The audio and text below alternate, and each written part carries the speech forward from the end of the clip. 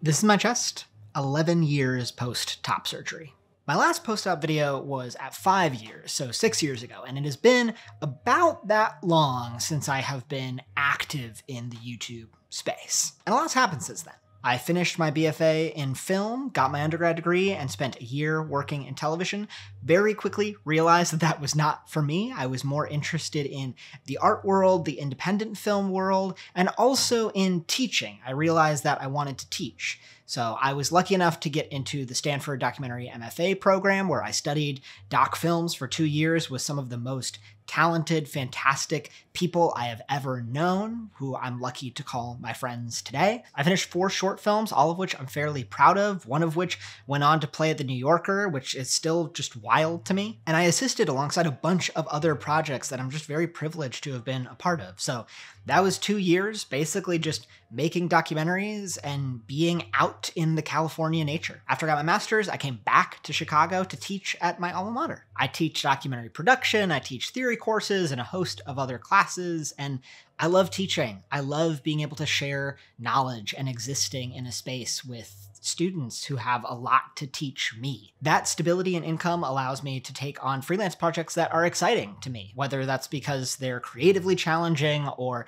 they're for an impact or a cause that matters. I'm currently editing on a feature, which has just been a wild and very wonderfully challenging experience. And in the midst of all of that, I am continuing to make my own films, 3 of which are currently in process. The first is a documentary on Team Trans Twin Cities, a chapter of an all-trans hockey team located in Minnesota, which has basically just been a great excuse to hang out with very cool trans people. The second is a film on a trans saint from the 5th century. It's an experimental project that's been pushing my boundaries and comfort zones, and I have a few friends who are hopping on the ride and making it with me, which has just been a blast. And the third is a portrait piece on a very old friend of mine who runs a lot of Dungeons & Dragons games and is very, very good at it. When I'm not working on stuff, I live in a co-op with some of the handiest people I know. We've got chickens and a veggie garden and rats and a turtle and a dog and cats. I ride my bike, I cook, I go on the occasional adventure, I watch movies, I read, and life's pretty good right now. And I've been reflecting recently about what got me here and the path that I took to have the lifestyle that I do now. Like a lot of my students, my love of film did not start with cinema in the movie theater.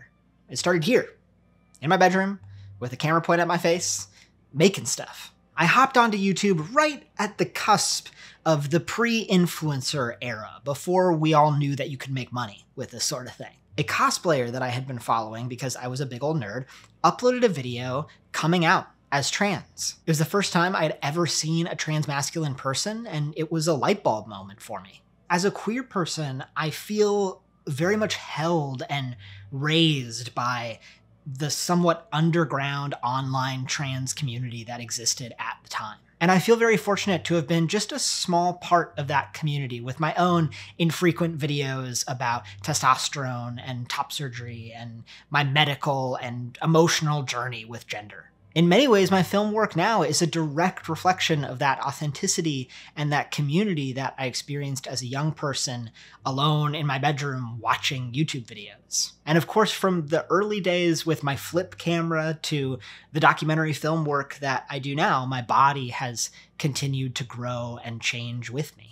I'm 27 now. I'm 11 years post-top surgery. I had the procedure the day after I turned 16 with Dr. Tholen in Minneapolis, Minnesota. This would make me 12 or 13 years since I started testosterone, somewhere in there. I'm at the point right now where it's difficult to distinguish what changes or things I'm experiencing are because of top surgery or T, and what is just growing and getting older and being a human in the world. And I don't know if it's really worth distinguishing those things. My emotional, spiritual, and medical journey as a trans person are very much a part of me now. Every sign of physical aging and adulthood that I experience is just another sign that I have made it this far. And beyond the physical stuff, my queerness was the catalyst for my art and my lifestyle and my politics, really everything about the way I exist in the world and with other people.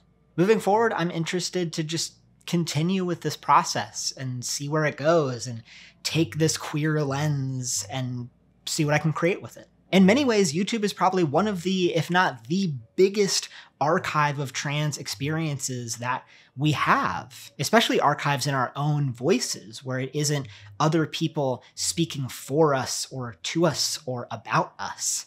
And it's totally free and was created essentially through volunteers. And so today I am standing here comfortable, happy, exhilarated, engaged in community, and feeling very, very grateful for this little online space and the many people who have put their stories and perspectives on it. Very grateful. Life is good. Life is continuing to evolve and change. And this is my chest. And this is me, 11 years post top surgery.